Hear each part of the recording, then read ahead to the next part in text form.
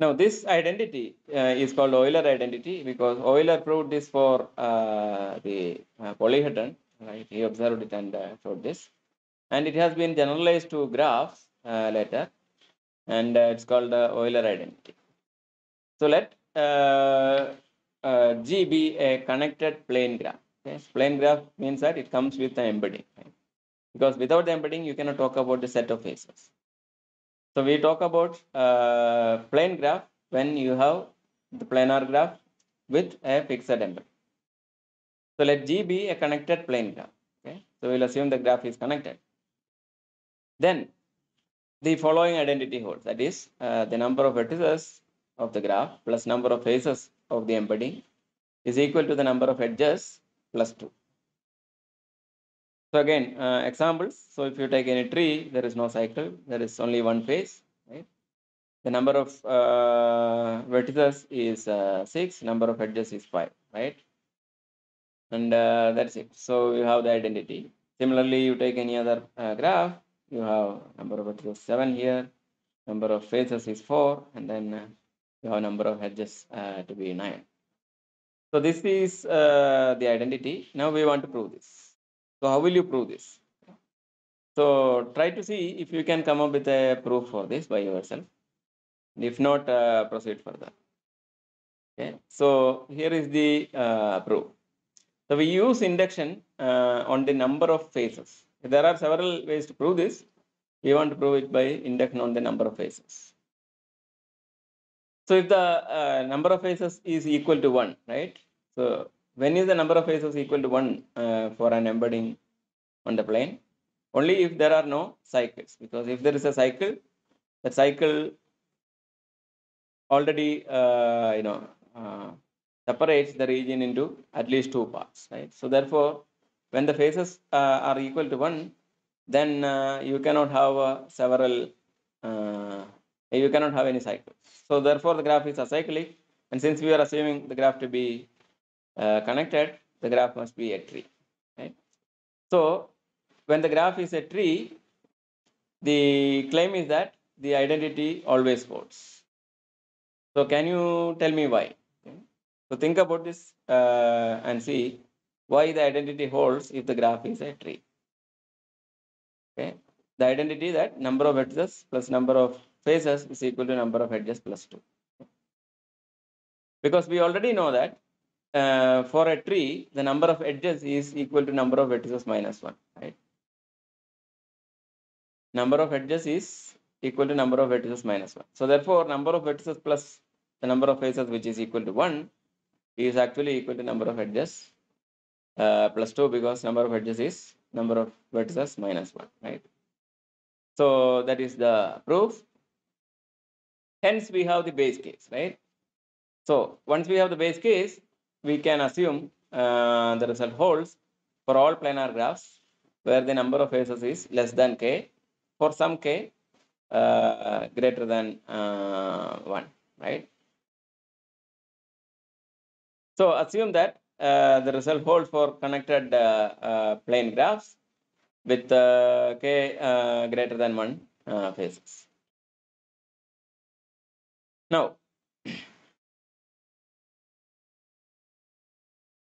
let us take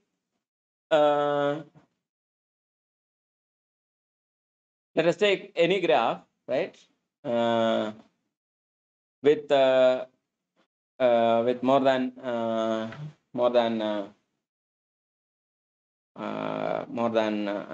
let's say k phases, right? So take any graph with more than k phases, k plus 1 phases, and then we will use the induction, right? So how do you do that? So again, maybe it is going to be illuminating if you think about this for a few minutes and see, can you solve now this by induction, right? Can you complete the proof by induction? So I will let you think for a few minutes and then pause the bar, right, video, and then continue after that, spending some time thinking about this. Okay. So what we will do is that we will assume that the graph has k greater than 1 phases, and then we will consider the cycles in this graph, right? Because if there is no cycle, we know that there is only one phase. So take any phase, right? Any phase boundary, right, of the bounded phase, right? Any phase boundary is going to be a cycle, right? So take the phase boundary of any bounded phase. For example, the A, B, C, D phase here, right, in this graph.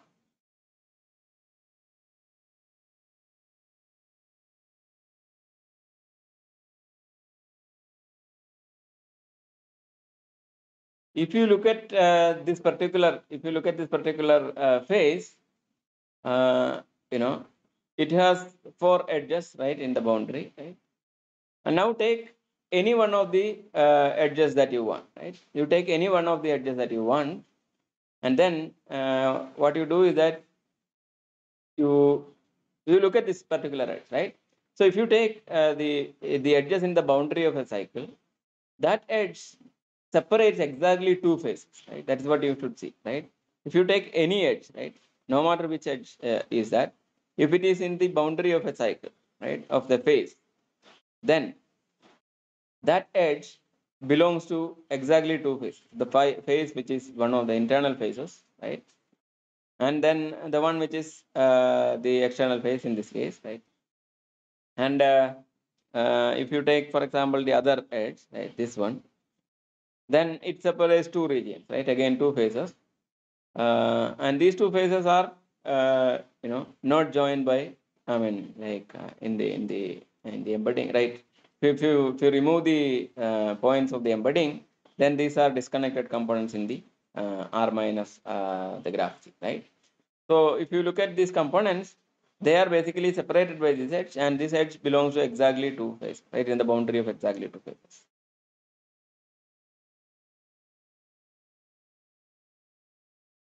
So we have this observation, right? Now, what happens if I remove this one edge from the graph, right? So look at the graph G minus this edge G.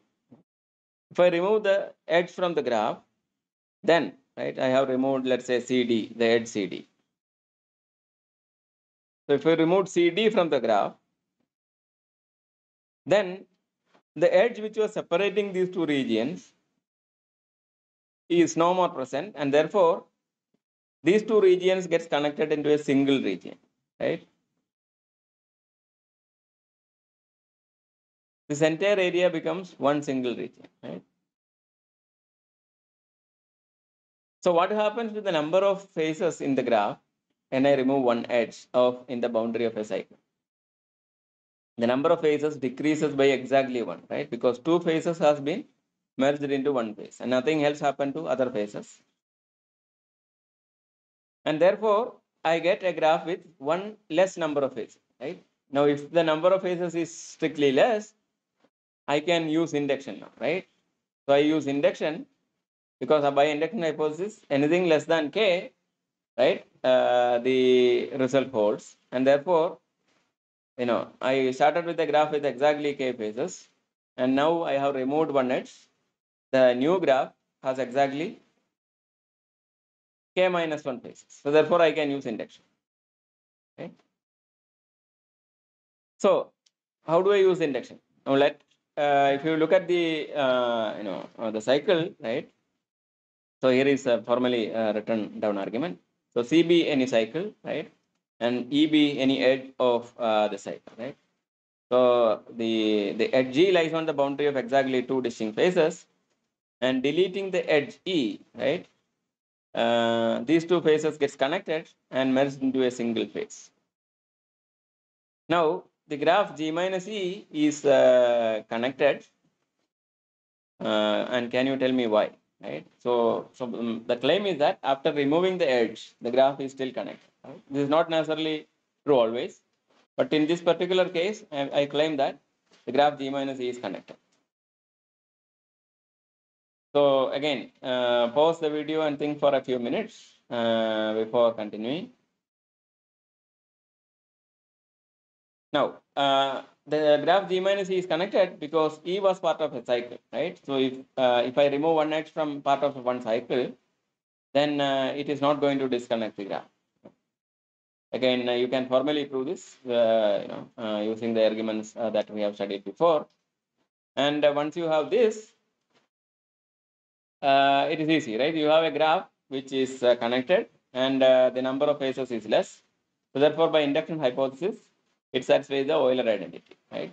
So therefore, for the graph G minus E, the number of vertices in G minus E plus number of faces in G minus E must be equal to the number of edges in G minus E plus 2. Right? So the Euler identity holds, right?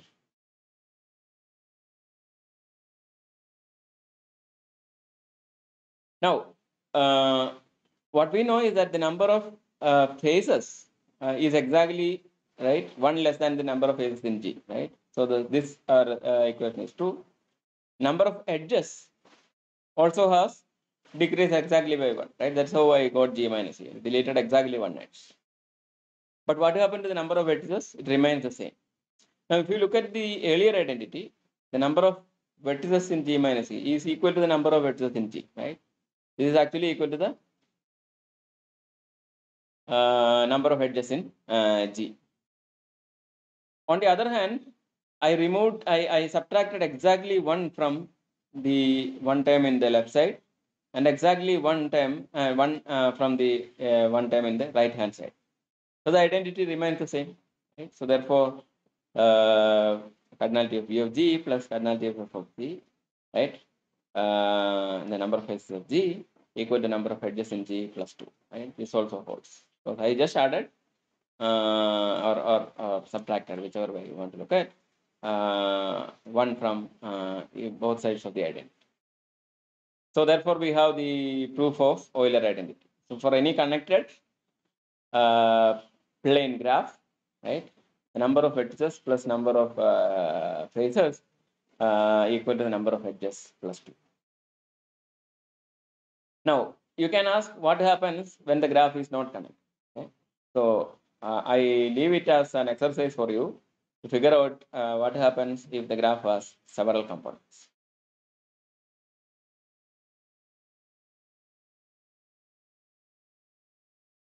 Now, here is a corollary. Okay? So let G be planar, right?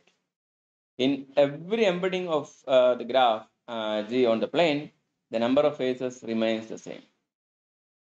Right? You can have several embeddings of the graph, right? But for example, I will show you, the graph with the different embeddings. Let us take one example.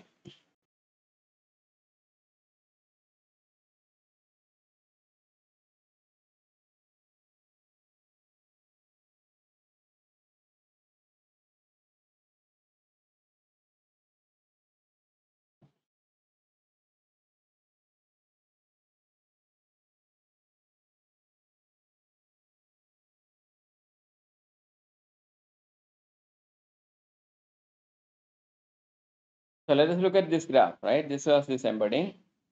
It's a planar graph, right? With a plane embedding. Now look at another embedding of the same graph.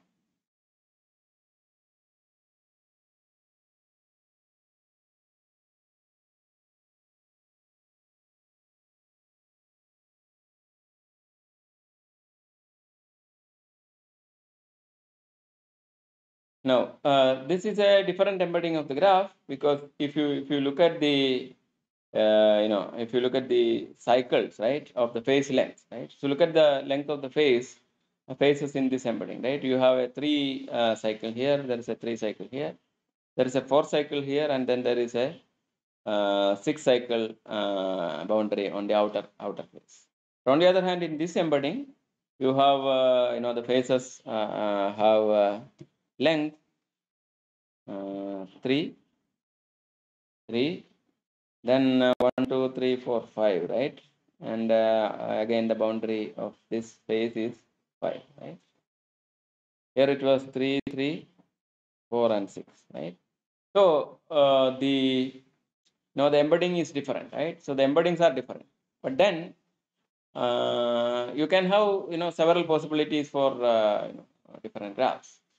But in no matter what, this earlier theorem tells you that the number of faces in the plane or embedding must always be the same, because the identity, right, says that the number of vertices plus number of edges, number of faces is equal to number of edges plus 2. Right? So therefore, since all the other parameters are the same, right, number of vertices and number of edges remain the same, it must also follow that the number of faces remain the same. It's a direct corollary of the result.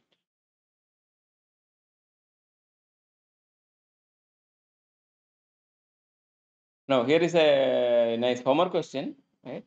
Let G be a planar graph with k components. Generalize the Euler identity satisfied by this graph, right? So the Euler identity for a graph with several components will be slightly different from the Euler identity for a connected graph. So can you find out this identity? So this is a nice homework.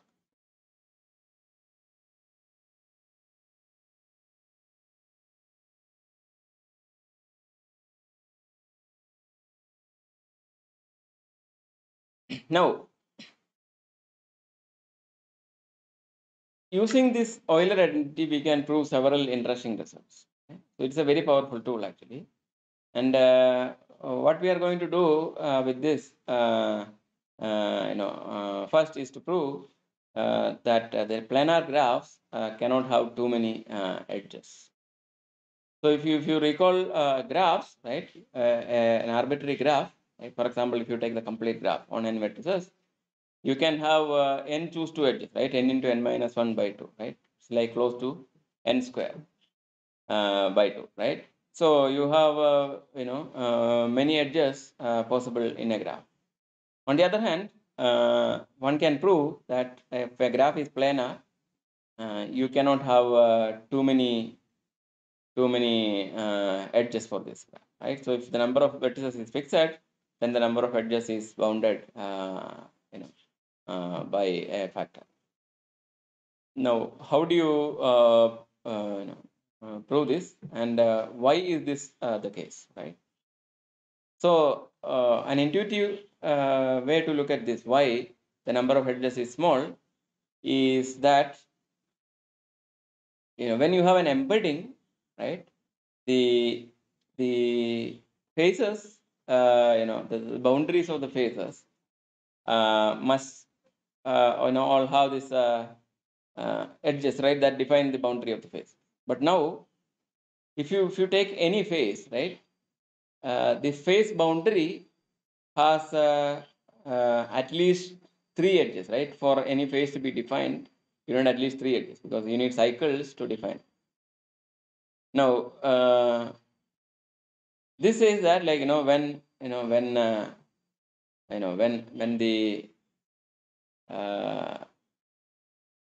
when you have a certain number of faces, then the number of edges must be related to the number of faces, right? Because you have the Euler identity which says that number of vertices plus number of edges, number of faces is equal to number of edges plus 2, right? So since every face has at least 3 edges to be in the boundary, right? This puts a restriction on the number of edges. Now we want to use this idea, right, to prove formally that the number of edges in any planar graph is at most 3 times the number of vertices minus 6 for n at least 3. For n is equal to 2, you have this obvious counterexample, right? The trivial case where you have 2 vertices, 1 edge, right, where the identity is slightly violated. So if n is at least 3, then we have the number of edges in the planar graph is at most 3 times the number of vertices minus 6. So the proof uses the observation that every face boundary has at least 3 edges. So what do we do?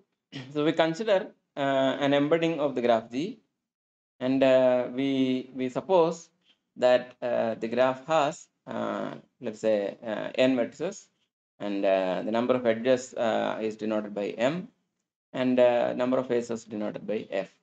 So the graph has n vertices, m edges, and f faces. So what we need to prove is that m is less than or equal to 3n minus 6. Okay, so first of all, we observe that if the number of vertices is actually equal to 3, right? Then the number of edges possible, right, is also at most 3, because even the complete graph on 3 vertices can have only 3 edges, right? And for n equal to 3, the identity is clearly true, right? So therefore, because 3 into 3, 9 minus 6 is actually equal to 3. So therefore, 3n minus 6, m is at most 3n minus 6. Now, therefore, we will assume that n is at least 4, because the case 3 is done, right? So let us start with the assumption that we have at least 4 vertices, and we have the identity, right? Euler identity says that the number n, right, n number of vertices n plus number of edges f, n plus f, is equal to m minus 2, right? Number of vertices plus is the number of edges plus 2, is actually plus, right? Number of vertices plus number of edges equal to number of edges plus 2. Now,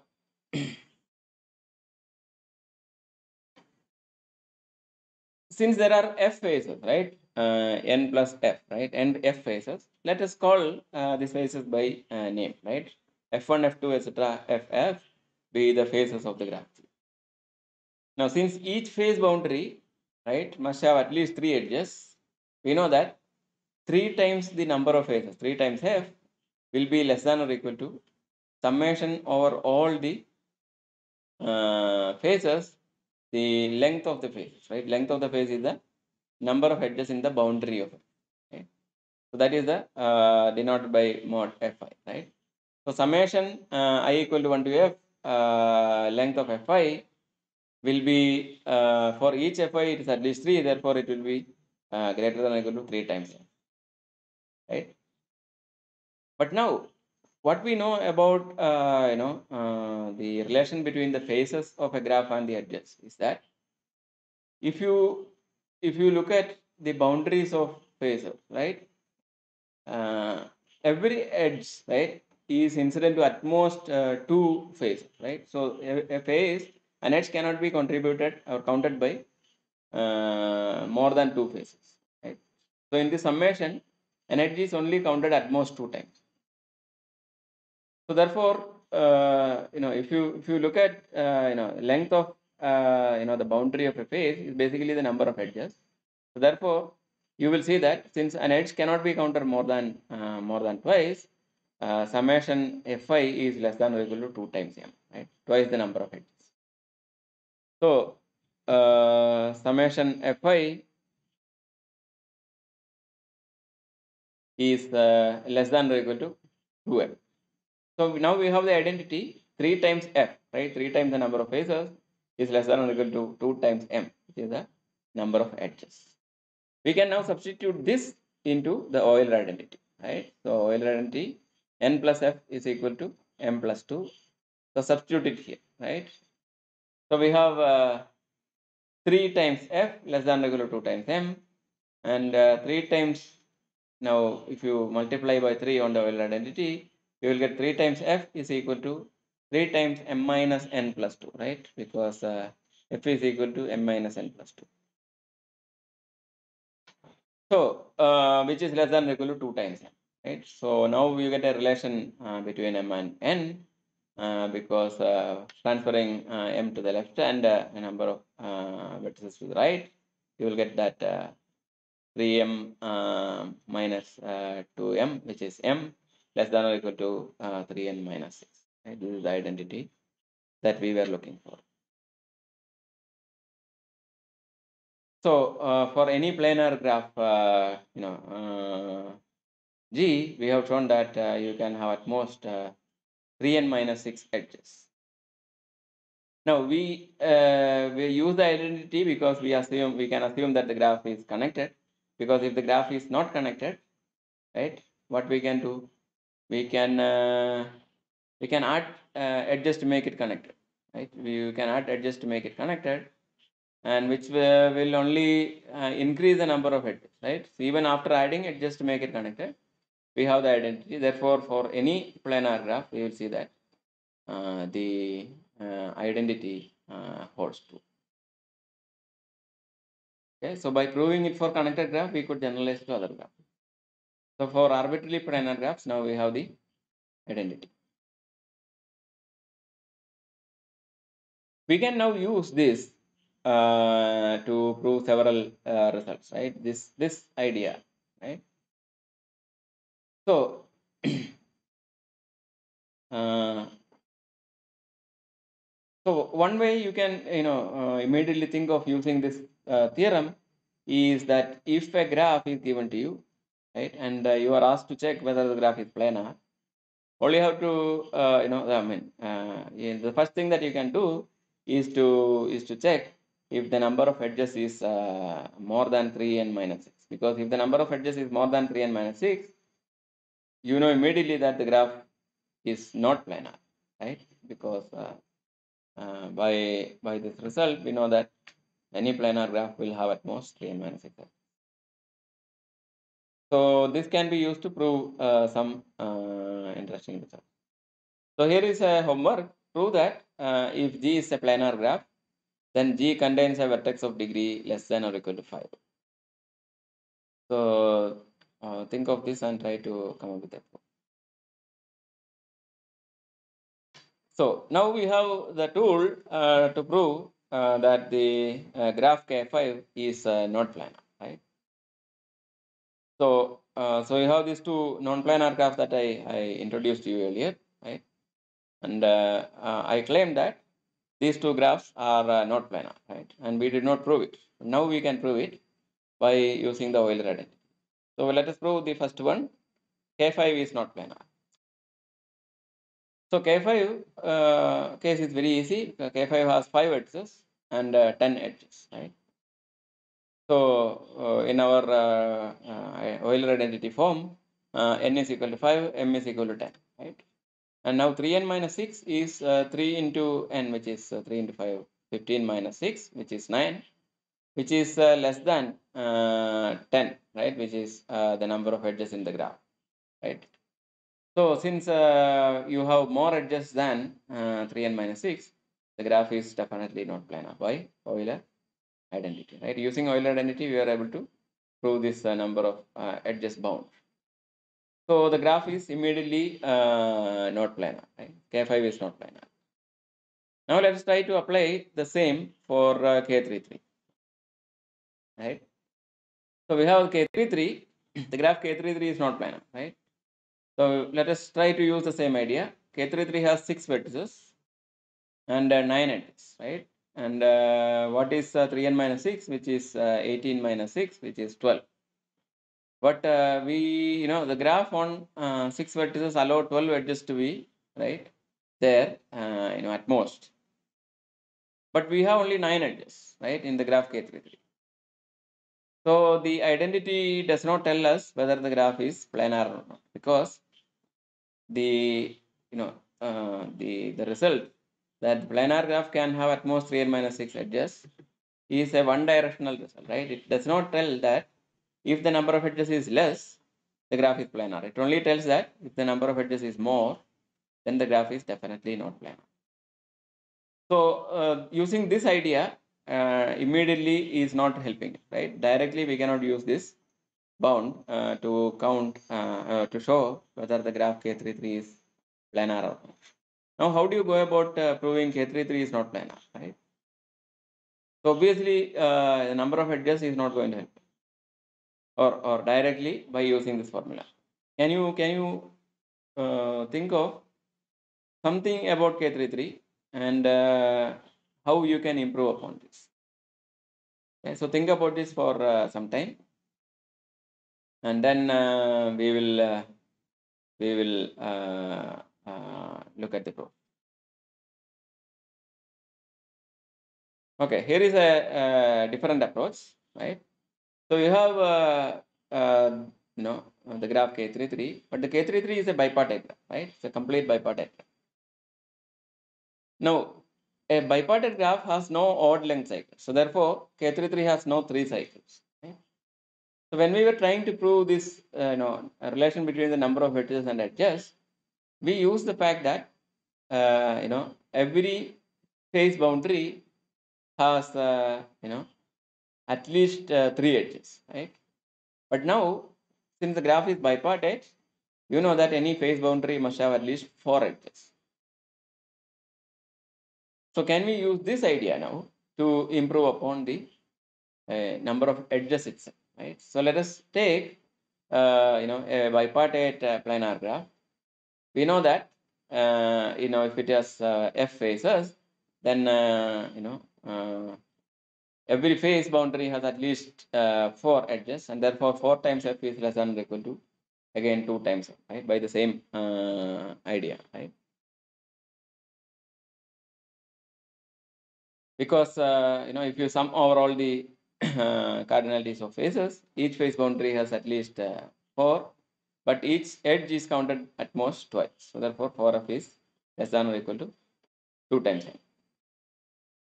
Now directly using Euler identity, 4 times m minus n plus 2, which is f, right, is less than or equal to 2m. And this tells you that 2m is less than or equal to 4n minus 8, or m is less than or equal to 2n minus 4. Which is to say that any planar bipartite graph, right? We did not use its K33 or anything, right? Any planar bipartite graph has at most 2n minus 4 edges, right? So any planar graph has at most 3n minus 6 edges, but any planar bipartite graph has at most 2n minus 4 edges. Now this is a much improved bound for the number of edges. So therefore, let us try to use it on K33, right? So K33 has is bipartite, and 2n minus 4 for this graph is 2 into 6 minus 4, which is 8, right? But we have 9 edges in K33. So therefore, bipartite planar graph cannot have these many edges, and this tells you that K33 is not planar.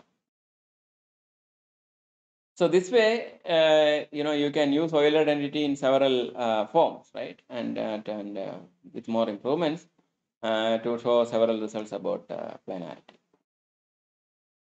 So here is a result that you should remember. We proved one theorem in between, right? As part of proving attempt, we proved another theorem, which is that a planar bipartite graph has at most 2n minus 4 edges. So keep that also in mind.